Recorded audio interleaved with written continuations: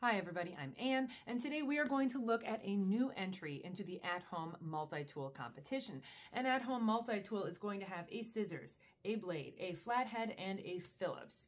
And it should be something that you just want to stick in your pocket when you get home, or you put it in your pocket when you get up first thing in the morning. You carry it with you when you're just going to be at home.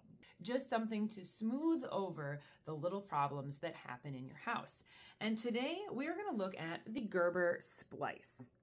Now this is the kitty cat edition. I will show you where you can get that at the end of the video. And normally it comes in all black and silver, kind of like you see on the rest of this here.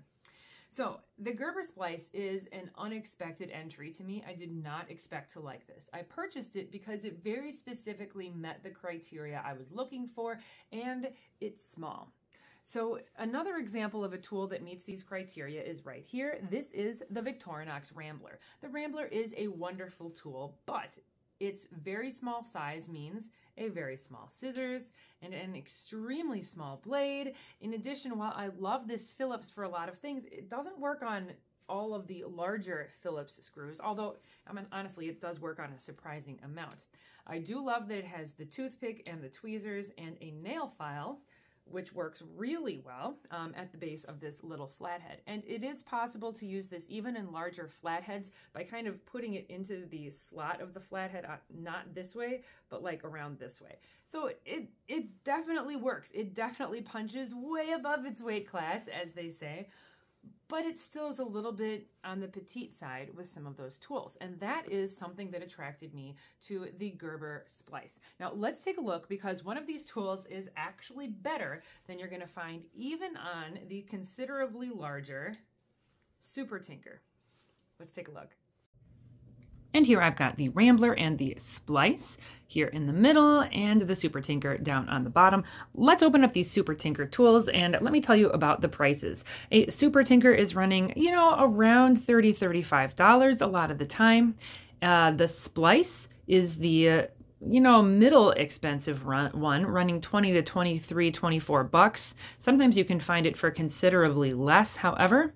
And then the Rambler is running around $23-ish, $28 as well. So let's take a look at these Phillips. You can see the size is significantly different, and here I am using the Gerber's Phillips on some difficult and annoying screws that I use for testing quite a bit on my cabinet hardware. And you can see it does work. It's not super easy to use, but it definitely gets the job done. It is an okay Phillips. There is a nail file here as well, and let's compare it to the nail file on the Rambler.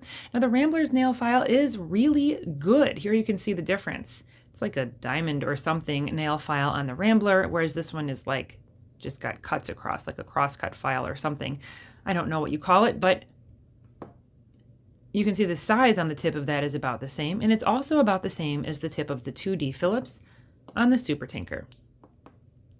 Now let's look at the next tool on here, and this is going to be a little unusual. This is the flathead, and you can see the flathead is got a little notch in the back, and I really feel like that's going to decrease the sturdiness of it. Here it is in comparison to the standard Victorinox size, and then even in comparison to the flathead on the Rambler, you can see, if you look at that notch, it's actually much, much narrower on the Gerber, which is kind of unusual. Now here's the deal. This is actually a two-part tool, because the screwdriver, the flathead, or slotted, is also the cap lifter. And that little other part of the cap lifter is going to jam into whatever you are working with if you are using a slotted screwdriver that is working on a slotted screw that's recessed. And then here we have a small slotted driver as well. Now here is the main blade, and I love this blade shape. I completely love it. Let's compare it with the blade shape on the not much smaller, but the blade is way, way smaller Victorinox. This blade is really good. I like it a lot, but you can see the keyring is a problem. Now here, the keyring on the Rambler is at the opposite side of the blade, but even on some 58mm Swiss Army knives that have the keyring up by the blade, it's not like right adjacent to the cutting surface. Look how weird that is. You could never have keys on here and use it at the same time. I have no idea why they left it here. Now, that being said, for all the time I carried this, which was actually quite a while, not only did I not have it on my keys, but I also didn't remove that key ring, and it really didn't seem to get in the way, but it's just such a weird place. This serrated blade is also adjacent to that keyring, and it does work super good on cardboard. I really enjoy having this blade. Thank you to everybody in the SOG PowerPint video that told me to use the serrated blades on cardboard.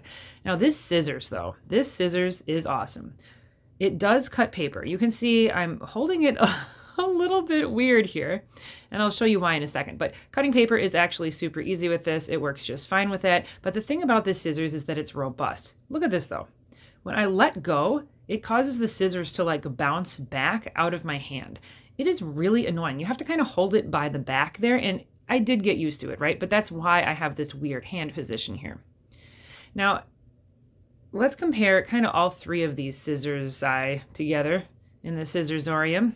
We're first going to start off by looking at these sticks. Okay, so this little stick, I'm going to compare it with the little Gerber, or the little Victorinox, excuse me. And you know, that stick is just way too big for that. However, with this Gerber Splice, I could just cut this all day. It is really, really sturdy. I was shocked to discover that. And even if I use a larger stick and I compare it with the larger and very well thought of, and with good reason, like there is good reason to say that Victorinox has the best scissors. However, they're just, I mean, it's not built for something like this. Yes, it can accomplish cutting that stick, but it is just not quite as easy. It actually hurts your hand when you're trying to do that. And this Gerber really will just chew through these all day. Yeah, it really hurt my thumb to do this. I finally gave up here because it just felt like I was going to break the scissors. Now let's take a look at that bottle opener. And while you observe this and make your own conclusions, I will tell you where to get the Kitty Cat edition. So in order to get the Kitty Cat edition, you have to go and purchase a 3M product, which is a washi tape. And this particular washi tape is from the Expressions series, I believe. And then you really just stick the tape onto appropriate parts of your Gerber Splice, and you too can have a Kitty Cat version of the Gerber Splice. Yeah, and you can enjoy that because it's going to take you a long time before you enjoy the beer. Thanks for watching.